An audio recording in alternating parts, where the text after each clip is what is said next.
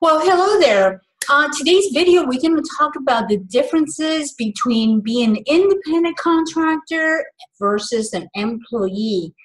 And I know that I get this asked, I don't know how many times throughout all the years that I've been a tax accountant. And so we're going to go ahead and jump in, and hopefully I can make it as brief as possible. That way you can hopefully comprehend what the difference is and what are your responsibilities, right? So let's start with the employee status, right? Employee status is quite simple. You work for one single company, right? And that employer has the responsibility to actually keep track of deducting your taxes and submit it to Internal Revenue Services. Now, part of those withholding taxes that you do when you start a new job, right? And that comes with the the W-4 form. It's where you put whether you're deducting as single as one, married as one, or zero, or perhaps two, depending. Now remember, when you file that form, a lot of people make a lot of mistakes with that. And they hear that, well, if I put, I have 3 dependents, then of course I'm going to get, a bigger paycheck. And it's true, but watch out with that, because that can backfire you when you file your return. And I see that happen quite often, where yes, you're going to have a more of a paycheck coming in because you're going to get more money. But at the end, it might hit you hard, especially if it's true that you do not have independence, okay? Now, independence can be anyone from not only your children, it could be your stepchildren, it could be your parents, your step-parents, that's right. And not only can you file as a head of household when you do have a dependent, okay? So that's really important to understand, because again, as an employee, your employer deducts automatically the taxes through the payroll system. So it's less for you to worry about, right? And like I said, when you file your return, then depending on the status that you are, which can be only single, you could be married, filing jointly, you could be separated, or you could be head of household. Those are the 4 main categories, okay? And there's another one, which is 5th one, which is really being a widow or widow. So other than that, it's easy, right? I mean, again, you as an employee got nothing to worry about. Everything's being deducted automatically. Everything's being submitted. Not only your Social Security and your Medicare portion, but also your income tax, which is your federal tax, all right, for your earned income. Now, what happens with independent contractors? And I think this happened a lot since the most recent changes with President Trump, as we're recording this. And one of the things is that he actually removed, the personal exemptions that you used to get when you file a return. That's gone. That's history until, well, they decide to put it back. But in the meantime, as we're recording this, this is going to be effective for the next, few years. And the thing is that we only have what's considered a standard deduction. Okay, there's no more personal exemptions like we used to have. Some of it could be equal as much as $4,000 per year. So now what's going to happen is, as an independent contractor, you have a bigger responsibility over your shoulders, by the way. But there's pros and cons, right? And the good news is about being self-employed or co-independent contractors is the fact that now you get a gross check, not a paycheck. You get a check, and that could be issued to your name directly, and that's how you are considered an independent contractor and self-employed, responsibility to pay your taxes. Now, a lot of these taxes can be paid quarterly, absolutely. I know that most independent contractors don't do that, but the reality is it is convenient, especially if you know that you're going to owe more than $1,000 in self-employment taxes. Again, Social Security and Medicare. So Medicare is 2.9, okay? And then you have the other portion, I'm checking here my notes to make sure, and then the other one's 12.4. So combined together, Social Security and Medicare, that combined at 15.3. Yeah, that's almost over 15%. You're absolutely right. And that's your responsibility. So on a quarterly basis, you can actually pay these taxes. That way you don't get hit at the end when you file your tax return the following year, okay? So it does benefit a lot, especially if you that kind of person that you just don't want to get really big tax bill, and you want to have, you know, a little more peace of mind. This is a good system. You can use the form 1040ES. E as Elizabeth, S as a Sam, and you can get those and download it, by the way, online. They're completely free. You can go to Internal Revenue Services, Gov website and download it there. You can make your payments still by money order or check, but especially you can do it electronically through a credit card. They might charge you a small fee, but I think it's convenience, and as long as you have that confirmation that you have been making those payments, that's great. Now remember, those quarterly payments, okay, are only due in a quarterly basis, meaning, if you want to, until you file your return. But I don't think it's really convenient, like I said, except you don't mind paying a big bill, and possibly even a penalty that can charge you, because again, the system and from the U.S. government is that you pay taxes as you earn the money. Okay, so that's sort of like, imagine you being an employee and going to your employer and say to your boss, hey, by the way, I don't want you to deduct my Social Security, Medicare, and either my federal taxes. Let me wait until next year. Well, that wouldn't be a fair situation, would it? Because that's what's happening a lot with, by the way, with independent contractors. They're waiting till last minute and they think they can kind of get away with it, but it really backfires them. So I want to do the best for you and give you a good recommendation. Is it doesn't take much, like I said. So you are responsible for that. Now remember, your federal tax, which is considered your income tax, that's something that you're going to pay when you file the return. So again, if you pay your Social Security, your Medicare now, all you have to worry about paying your income tax, which is your federal tax, during your return. Okay, so hopefully I made that clear enough. It's two different types of taxes. All right.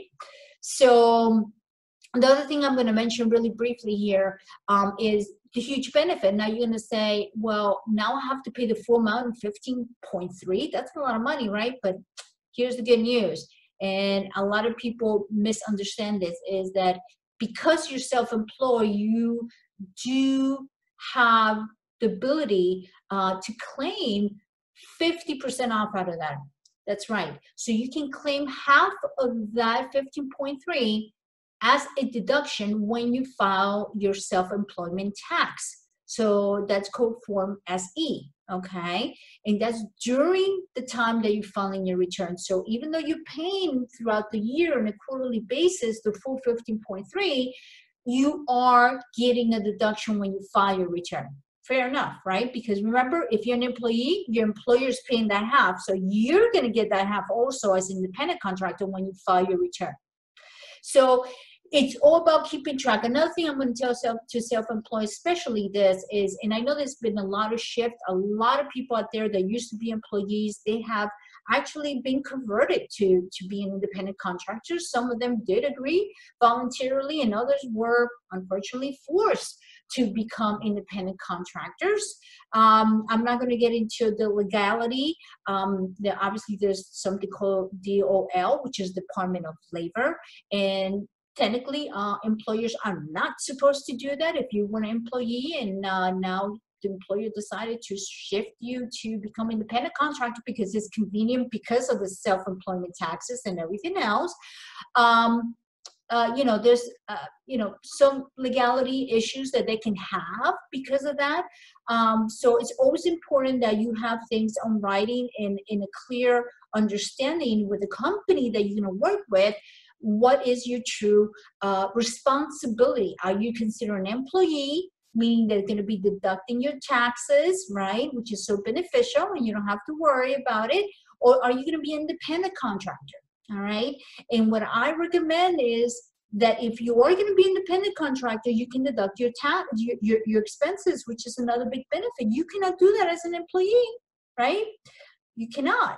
So if you have commute going from your work location back and forth, you can deduct it, okay, as an independent contractor, but not as an employee. So, there are pros and cons, like I said. So, yeah, you have the responsibility of keeping track of your expenses. You have the quarterly taxes. You have to file Schedule C when you file your return. And you might have more responsibility in that aspect, but you also get some benefits. So, I think it weighs out. Hopefully you agree with me in that sense. But again, it is, like I said, responsibility you have to have over your shoulders. So anyhow, I hope my information has been valuable. I've been doing YouTube videos, and I have actually a podcast for the past 2 years. My name is Soria, and I am a tax advisor accountant, and I'm always here to serve everyone, to help you, guide you through the correct path, because unfortunately now in these days anyone can really create a video, and a lot of times even a podcast, and unfortunately they do lack experience and skills in the field. So please be cautious about who you listen to and who you watch videos, because you want to know someone that has truly the background, has studied for it, and understands the tax codes, because it's taken me over 14 years in still learning. And by the way, for independent contractors, I have a few years ago, and there's another video that's called sole proprietor versus independent contractor, because I always get that also asked many times, and you might want to look into that, all right? And the reason behind that is because as a sole proprietor, usually you work for multiple companies. As an independent contractor, you usually work for one company. So that's kind of in a nutshell, just to help you a little bit define the two terminologies there. But anyhow, I hope this video, like I said, somehow has clear, your doubts in how things work. And like I said, as long as you pay your taxes, you've got nothing to worry about, no penalties, no interest. But if you don't, then it's going to hurt you at the end. And I always try to tell people to stay out of trouble. Because at the end, it really isn't worth it. It really, really isn't. So just take care of your taxes. And if you need any assistance, I know a lot of you are probably jumping in. I'm a QuickBooks certified provider for more than 10 years. If you want to have some assistance of having your, expenses set up in QuickBooks, or perhaps you might want to just have a spreadsheet, because I know a lot of you, you're in a tight budget. And what happens is that you need to keep track of those expenses. Remember, I told you the gas, any other, office expenses you might have, even your phone, that's right, all those kind of things. And what we've done is we created a really awesome, it's called a 1099, it's called the Startup 1099 package. And that one includes a really detailed Excel sheet that comes with the 12 months in separate month. And then you have a year-to-date sheet. And what happens is it have all the expenses that you don't need to think about. Actually, we have actually done the work for you. We have created that spreadsheet where it shows literally how many expenses you can have, if it's applicable to you, because every industry is different, right? But you have everything there, in each one of them, some of them, is linked to the IRS website. That's right. So if you need to go in depth and look at the detail of that category expense, you can click on that spreadsheet and it takes you directly to Internal Revenue website. Awesome, right? So it includes the spreadsheet. It also includes, by the way, the quarterly vouchers. We give you all the instructions. We give you the information, how you can pay, where you can pay. We even give you some of the calculators that you can go online and do the estimation. That way you can do it properly, all right? Plus, it will include a 30-minute phone consultation with me, all right, directly with me as an accountant. So it's very feasible. The information is going to be on the description box. So again, if you're concerned about paying properly your taxes, keeping track of your expenses, do it now. And this is what my last recommendation is. Do it on a monthly basis. Don't wait a couple months, because by the time taxes are due and you return, you're not going to have, or if you're going to have the time, it's going to be very, very overwhelming for you to go back and go through all your receipts and all your expenses. If you have a package like this, you can have the spreadsheet, enter your expenses on a month-to-month basis. That way, you're ready to go when you have to file your tax return. Anyhow, this is Liz Soria again, your tax advisor accountant. And like I said, we're here for you and my team. And like I said, all the description information is below in the box. And also for you, some of you who are listening through my tax advisor and business success podcast, the information is going to be there available too. So anyhow, I wish you the very best and a lot of success. And once again, thank you so much. And until the next video.